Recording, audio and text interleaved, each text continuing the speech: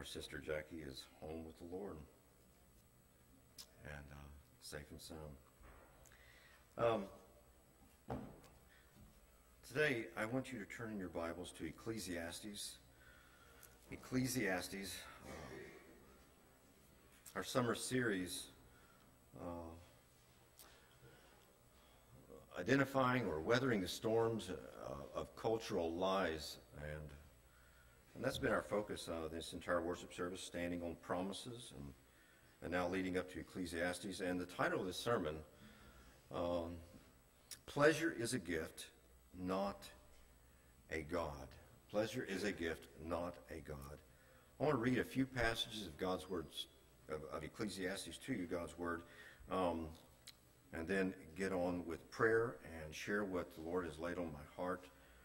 And but first of all, does everyone have a photocopy of something? You got it? It came with your worship folder, and there's quite a bit there, but we'll make our way through that. I'll show you what that's for in a minute. Look with me at Ecclesiastes chapter 2, verse 1. God's word says, I said in my heart, come now, I will test you with pleasure. Enjoy yourself. Which is why I wore this shirt today. This shirt does not communicate work. It communicates pleasure. I've never worn this, but it serves the purpose. You look at this, and I wore it in Hawaii a few years ago, and you know, you just want to chill out and relax and take it easy. Solomon, I believe in his old age, as he is observing life, and from God's point of view of the way it looks like under the sun, I said in my heart, come now, I will test you with pleasure. Enjoy yourself. But behold, this also was vanity. I said of laughter, it is mad, and of pleasure, what use is it? Keep that in mind as you now turn to chapter 11, verses 1 through 4. Chapter 11, 1 through 4. As Solomon comes to the end of his treatise, his poetic essay on what is the ultimate purpose and meaning of life. In other words, what he's attempting to do here is express a worldview, and everyone has one, a worldview as God sees things. Chapter 11, verse 1 says, cast your bread upon the waters, for you will find it after many days. Give a portion to 7 or even to 8, for you know not what disaster may happen on earth. At least these two verses, what we know for sure, says this. You do your best. Hopefully things will turn out well. But you just never know when disaster is going to break loose on your life. You can't foresee it. There it is. It's in your face. 3 days, I think it was 3 or 4 days before we went to West Virginia, and I could have shared this on Sunday morning, the previous Sunday that I was here, and then we left in the afternoon. We almost stayed home. The reason why is because my dad called me and says, we're taking your mom to the emergency room. My mom had hip surgery 2 years ago, had hip replacement surgery, her right hip, and it popped out. And she's on the floor, literally passing out from the pain, now rushing her to the hospital. And we thought the trip would be over, and there it was. And my mom called and said no, they released her and sent her home. They put her in a cast-type thing to keep it straight, and now she's just supposed to just sit at the house. And are we staying home here? Are we not going to West Virginia? I'm not going to be able to see my dad. Mom says, come on, I want to see you, my family. We go there, we have the Truman reunion, we get through the week, Mom hobbles around, and then the Truman reunion is starting, and the oldest person, everyone else is dead, from Shirley, Aunt Shirley up, she's 78, she gets into Summersville, stops off at one of my cousins. He owns an antique shop, and she starts vomiting, and she passes out. She comes to, and her whole side is drawn, and she can't move, and she's listless, and they call the ambulance. She passes out again. She comes to and just literally can't speak, and they rush her to the hospital. Oh, she's had a stroke, and the hours go by. Oh, no, she hasn't had a stroke. Oh, we don't know what in the world happened. You're discharged. And that settles on our family reunion. It's hard to enjoy. Just when you thought that this is going to be a great time, you know what I'm talking about, don't you? Just when you thought this is going to be a great time, boom. And you want to be happy. You want to have pleasure.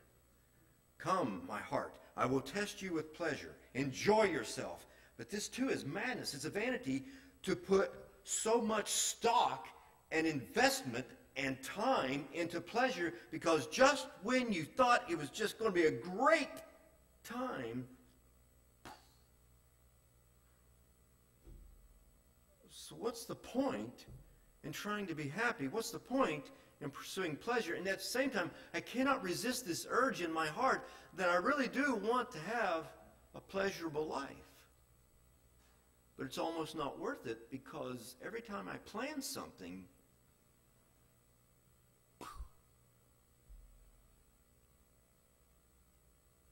so you try, you give it your best, you cast your bread upon the waters, for you will find it after many days. That's normally the way things go. There is a certain kind of predictability and certainty to life that when you jump out of an airplane with a parachute, you'll probably land, and if you don't, you probably won't. It's the way things normally go. Give a portion of 7 or even to 8, for you know not what disaster may happen on earth. Don't put all your eggs in one basket. Don't count them all these sayings that we have. Spread yourself a little bit thinly a little bit here. This verse is used for financial investment, and it does work for that appropriately, because you want to spread it out a little bit, because you have no idea whether this 401k is going to go or the gold's going to do this or that. And you don't want it all in one place, because if something happens, you just lost your shirt and the farm and everything. If the clouds are full of rain, verse 3, they empty themselves on the earth. I know what we want to say, duh. And if a tree falls to the south or to the north, in the place the tree falls, what? That's where it's going to lie, facing whatever direction it fell in. He who observes the wind will not sow. He who regards the clouds will not reap. The point is, if you try to outwit disaster and circumvent it, and until then, you're not going to make a move, you're not going to invest, you're not going to go to work, you're not going to do the dishes, you're not going to do anything, because you're so afraid that disaster is going to take place, and you're trying to outwit disaster, you can forget it, because you'll be sitting on your rear end until the cows come home. It's just best to just get up, get going, do your best, and disaster is going to come, and you will not be able to thwart it. When he comes down to chapter 12, he says, remember also your Creator in the days of your youth, before the evil days come and the years draw near, of which you will say, I have no pleasure in them. You're going to get old, and your body is going to quit working the way it used to work. That's just the way it is. There'll come a day when these fingers will be too arthritic, or something's going to happen. It's just a matter of time. I will not be able to play these instruments that I love to play. It's a huge pleasure for me. But one day, this pleasure is going to go away. If I live long enough, I will not be able to play instruments anymore. Isn't that incredible? And if you live long enough, you will not be able to enjoy the things that you are presently enjoying. That's just the way it is.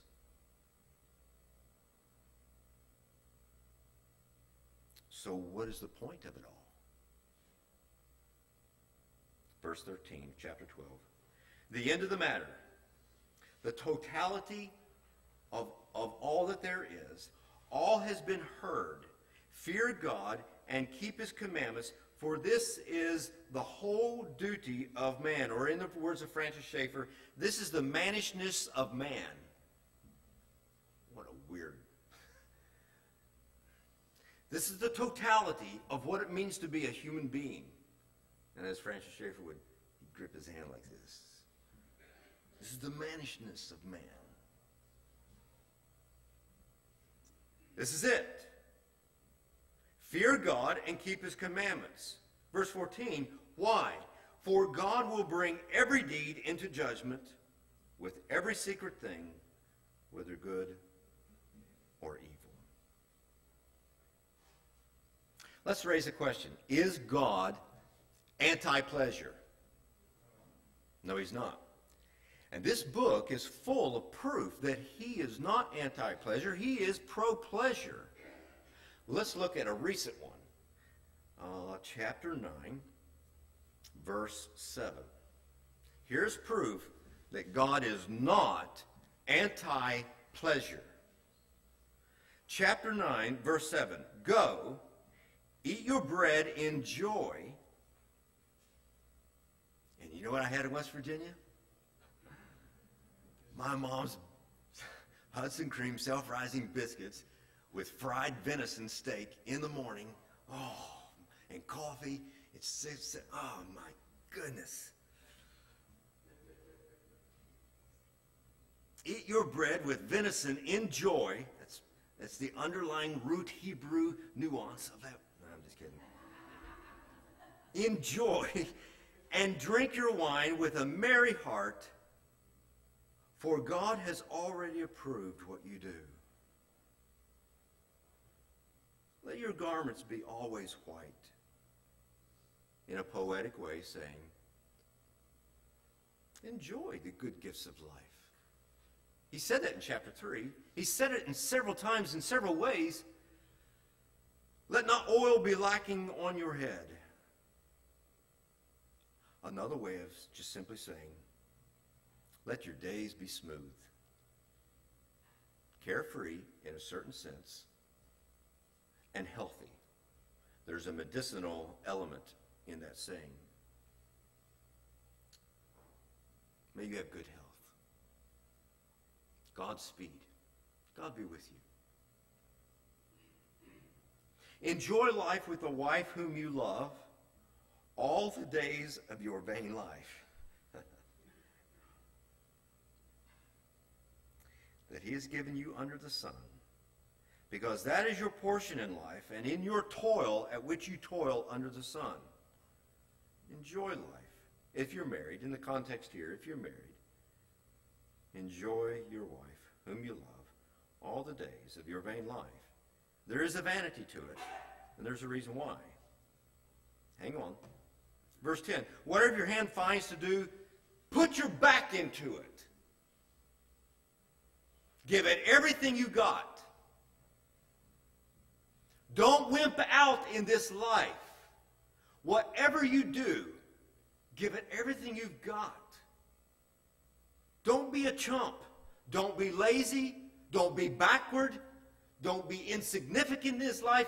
Make a difference. Get in there. Get dirty up to your knees and give it everything you've got.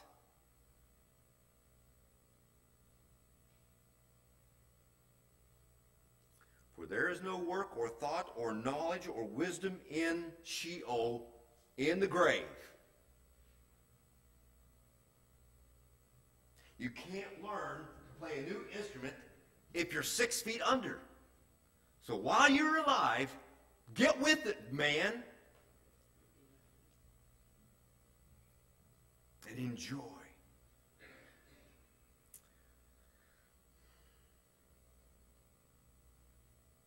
Have you ever been asked, hey, what are you doing this weekend? by someone who doesn't know the Lord? I get asked this a lot, and I got asked this again by a young man named Ben just this week. He doesn't know the Lord. He said, so what you doing this weekend?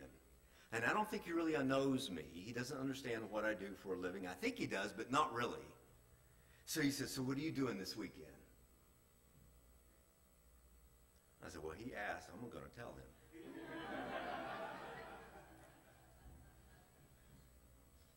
So I said, well, Saturday, I'm going to work around the house. I'm sure I'm going to be in the garden helping my wife.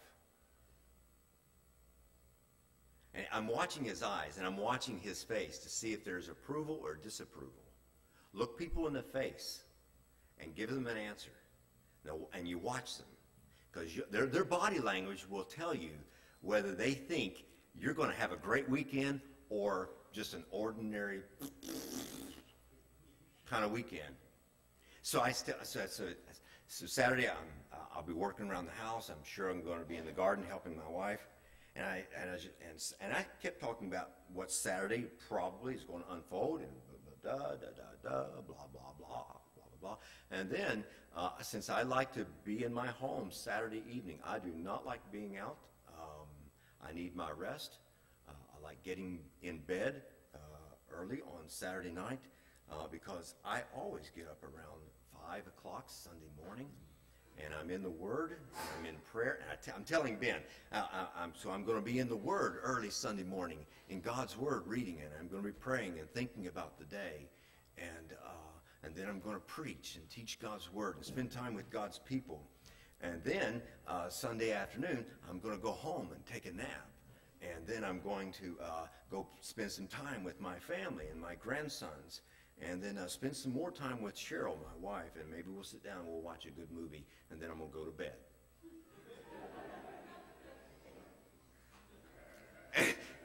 His response, and I'm looking at him, and you can tell, man, get a life, Ivan. Get a life. And he's going, push the button, get off the stage. This is boring. This is ordinary. There is nothing exciting about this. And his response was, oh. And he goes back to work.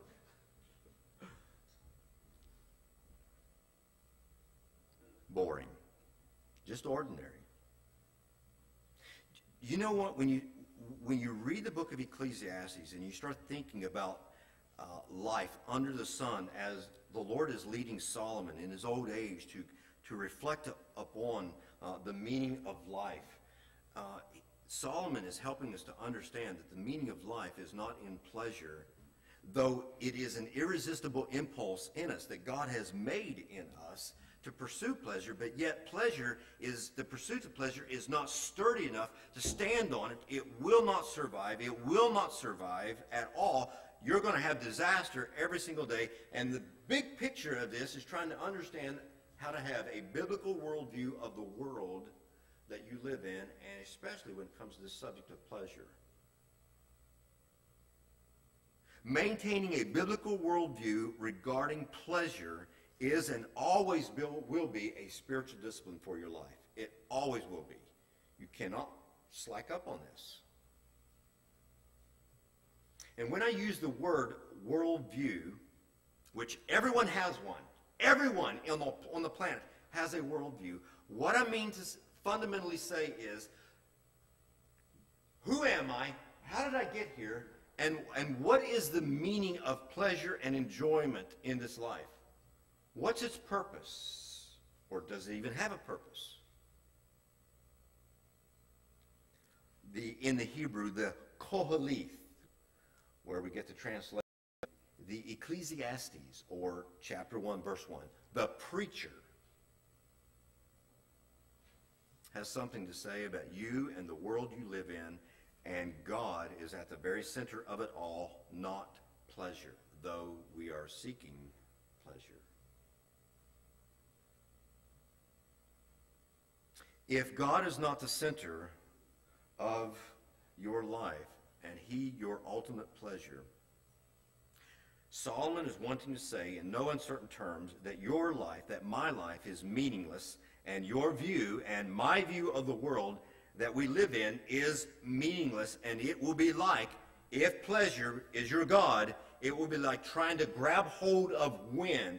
It is elusive. You will not be able to harness pleasure as ultimate meaning in your life, because disaster is coming. And even if you're able to buy your way out of disasters in this life, there is coming a day you're going to get old and you're going to die.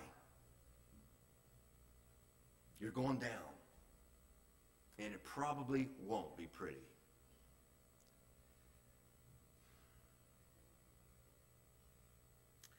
Life will feel extraordinarily vain and empty if you make pleasure ultimate.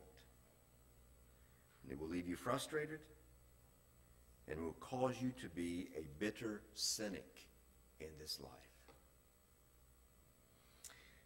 It should not come as a surprise then that everyone around you who does not know the Lord and his gospel will have an influence upon you that is ultimately meaningless. Remembering at the same time, they are searching for meaning and purpose. I know for a fact Ben asked that question because he is considering in his mind what is a meaningful life. He is trying to figure out what is the meaning and purpose of life. And as far as he understands, it's having a great weekend. And he's got an idea in his mind what a great weekend is. Everyone has an idea of what a great weekend is. And you can read Parade Magazine, you can go online, and what is a perfect Sunday?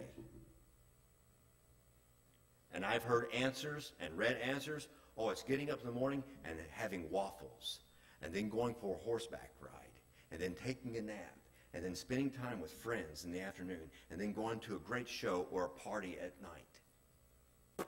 That's it. You know how easily it is to have your weekend ruined? The waffles get burned. The horse dies. Your friends are mad at you. You can't do the party because the electricity is shut off.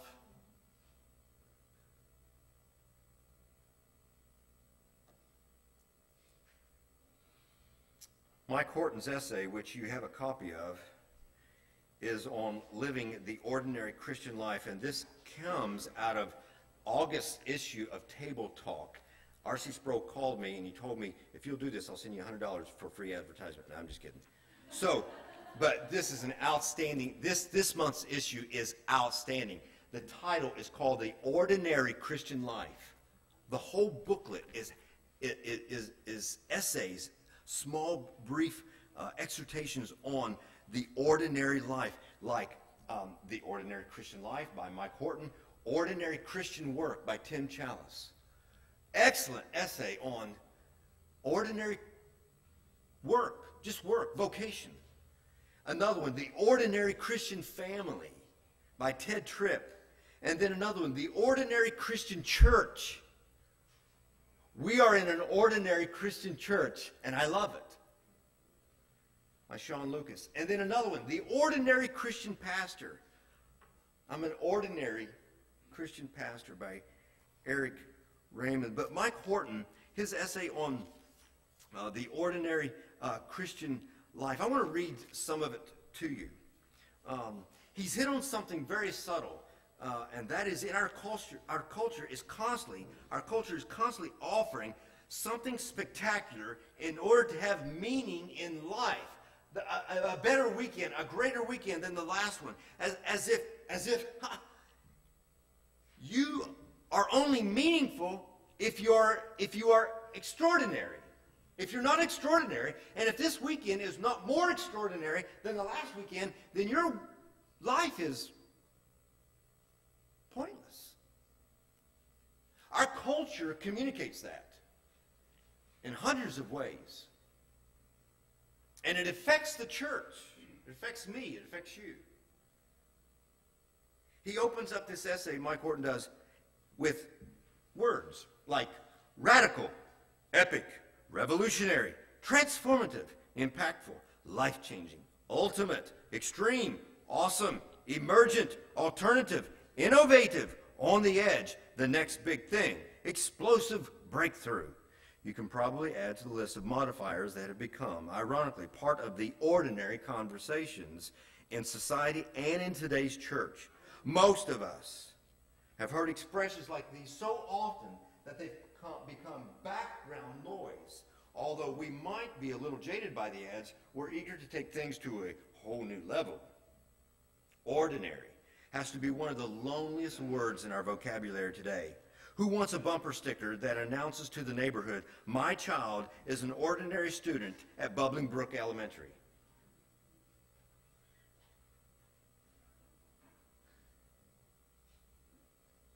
Who wants to be that ordinary person who lives in an ordinary town, is a member of an ordinary church, has ordinary friends, and works an ordinary job? Our life has to count. We have to leave our mark, have a legacy, and make a difference. We need to be radical disciples, taking our faith to a whole new level. And all this should be something that can be managed, measured, and maintained. We have to live up to our Facebook profile. And yet I sense, says Mike Horton, a growing restlessness with this restlessness. Some have grown tired of the constant calls to radical change through new and improved schemes. They are less sure they want to jump on the next bandwagon or blaze new paths to greatness. Rod Dreher observes, everydayness is my problem. It's easy to think about what you would do in wartime, or if a hurricane blows through, or if you spent a month in Paris, or if your guy wins the election, or if you won the lottery, or bought that thing you really wanted. It's a lot more difficult to figure out how you're going to get through today without despair. Man, that is so true. In his book about his sister, The Little Way of Ruthie Lemming, Dreher signals a growing sense of weariness with the cult of extraordinariness. And he goes on to describe what he believes is part of the reason why we are where we are in our culture. Because of time, we want to skip down, so you have to flip the page now.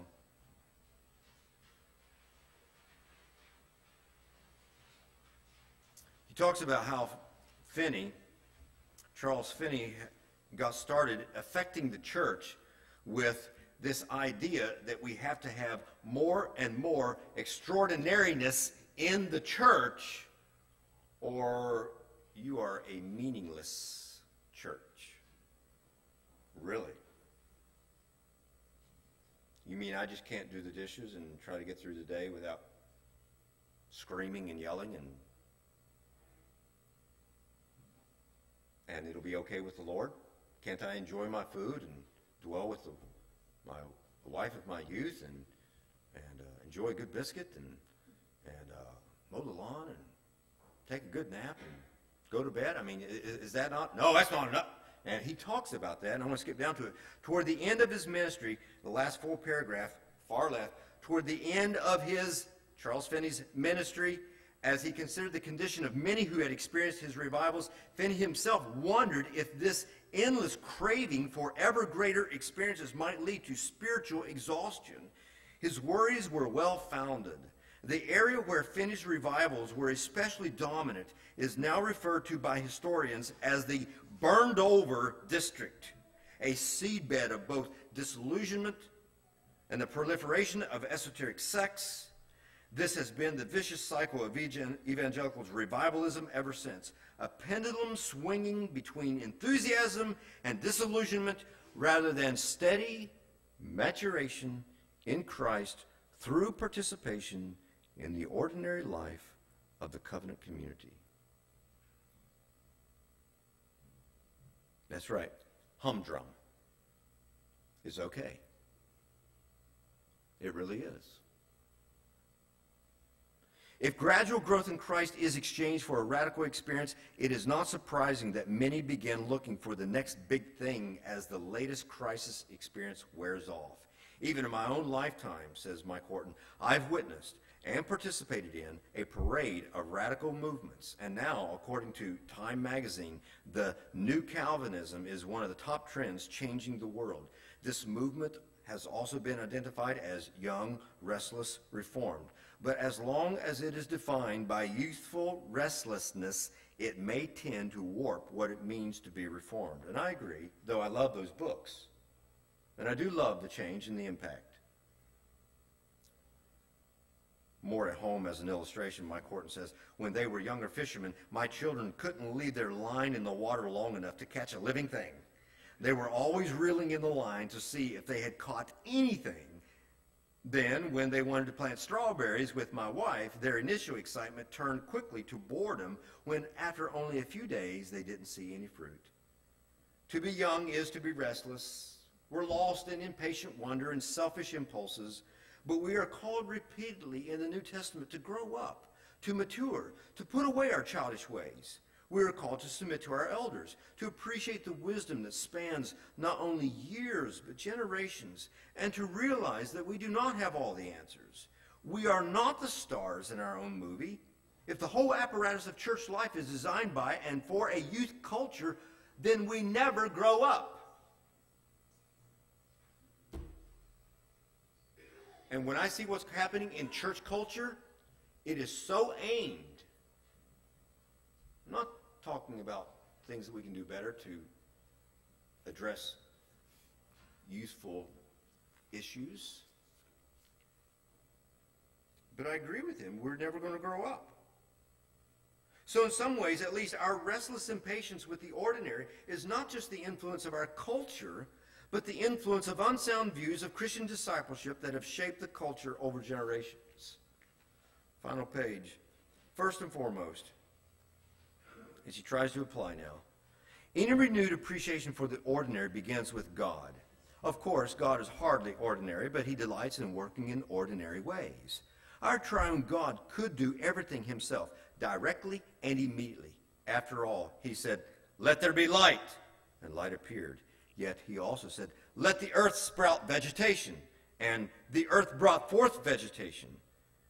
God is no less the ultimate source of reality when he is working within creation to bring forth his purposes than he is in directly calling things into existence. In providence, God's ordinary way of working should surprise us with wonder. What could be more ordinary than the birth of a child? We do not call it a miracle to be astonished at God's handiwork, or we do not have to. Even God's normal way of working is stupendous. Though the prophets and the apostles were called to an extraordinary office, they were ordinary people who communicated God's word in ordinary language. And we see this diversity even in incarnation, God becoming man. God's assumption of our flesh in the womb of a virgin is nothing short of a direct and miraculous intervention in history. And yet he assumed his humanity from Mary in the ordinary way through an ordinary 9-month pregnancy. Her delivery of the incarnate God was not miraculous either. He even grew in ordinary ways through ordinary means.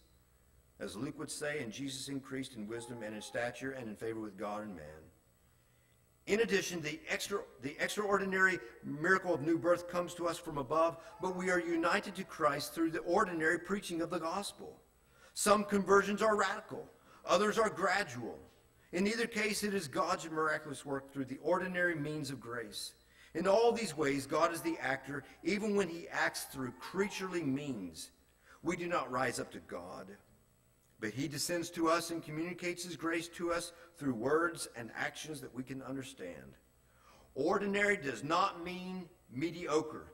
Athletes, architects, humanitarians, and artists can vouch for the importance of everyday faithfulness to mundane tasks that lead to excellence. But even if we are not headliners in our own various callings, it is enough to know that we are called there by God. So wherever you are, to maintain a faithful presence in his world, we look up in faith toward God and out toward our neighbors in love and good works. You don't have to transform the world to be a faithful mom or dad, sibling, church member, or neighbor. And who knows, maybe if we discover the opportunities of the ordinary, a fondness for the familiar, and a wonder for the mundane, we will end up being radical after all. Yes, indeed. Amen and amen. So, the end of the matter, all has been heard. Fear God and keep his commandments, for this is the whole duty of man. How do we get to Jesus from that verse?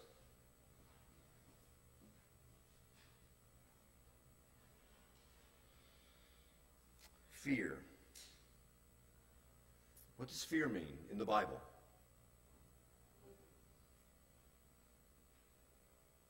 Who said it? Yes. Reverence, awe, trust, love, obey, enjoy, admire, devotion. It's what the heart does. Keep his commandments. Fear God and keep his commandments. And that is evidence of a heart that fears the Lord. It was Jesus who said, there is one wiser than Solomon here. I'm it. I'm it. It was Jesus who said, the whole Old Testament, the law and the prophets and the writings, they're all about me. And so when I look at Christ, Christ kept the commandments perfectly for me. Jesus is not just a role model. He's a Savior who perfectly feared God and kept the commandments. He gave me his Spirit to guide and equip and encourage the heart and mind to live, can we say it? The ordinary Christian life.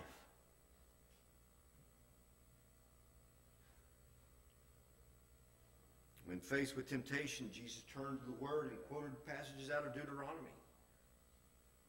Man shall not live by bread alone, but by every word that comes from the mouth of God. It is Jesus Christ who now satisfies this call for obedience. And it is my call, and it is a call upon me, it's a call upon every single Christian to fear God and keep his commandments, for this is the wholeness of man, this is the management of man, this is the totality of your life. And if you think that pleasure, the pursuit of it, in and of itself is big enough, is satisfying enough to give you meaning and purpose and safety and joy and peace in this life, you are headed down a disastrous path. Christ alone is the only thing that satisfies the heart. Now, go enjoy life. And live your ordinary, mundane, blah, blah, blah life and put your back into it. And give it everything you've got to be just ordinary. Because you have no idea that all hell may break loose before midnight tonight upon your life. You don't know. But God does. Because God's above the sun, you see. And you and I are below. Hear the message of the preacher. Believe that Jesus Christ is your pleasure. Or pleasure will become your God and leave you empty. Let's pray. Heavenly Father, you who know all things, you know what disasters are ahead of us. You know what joys are ahead of us. You have called us to trust you, to fear you, and to keep your commandments, which are summarized like this. Love the Lord your God with all your heart, soul, strength, and mind, and love your neighbor as yourself. Give it everything you've got. Jesus Christ is not just simply your role model, he is your Savior. He will provide you everything you need. Now go and do the dishes without complaining. I thank you, Lord, for your word, how it liberates us from the lies that the culture, that the world, flesh, and the devil are constantly offering to us. It is a lie to believe that life only has meaning if we are extraordinary. There is only one extraordinary person that ever lived on this planet, and his name is Jesus. So we'll keep our eyes upon you, Lord. Do what you think is best with our lives until one day we see you face to face in the sweet by and by. It's in Christ's name that we pray.